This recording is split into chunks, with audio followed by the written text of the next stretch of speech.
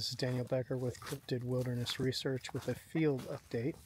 My partner William Lunsford and I are on our way through the woods in the research area to pull the cards from the cameras. I forgot my regular hat, of course, so got to wear this one. And of course got to watch out for snakes. We're also going to be installing a camera in a log. It's a hollowed out log, so we're going to be doing that. And of course, all along the way we're looking for tracks, and you can probably see my partner up there as he makes his way. He's kind of the snake lookout guy. So,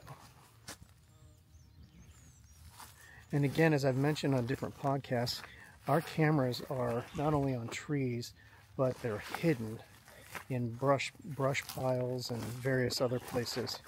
So when you're doing research, the Sasquatch are creative, so you need to get creative too.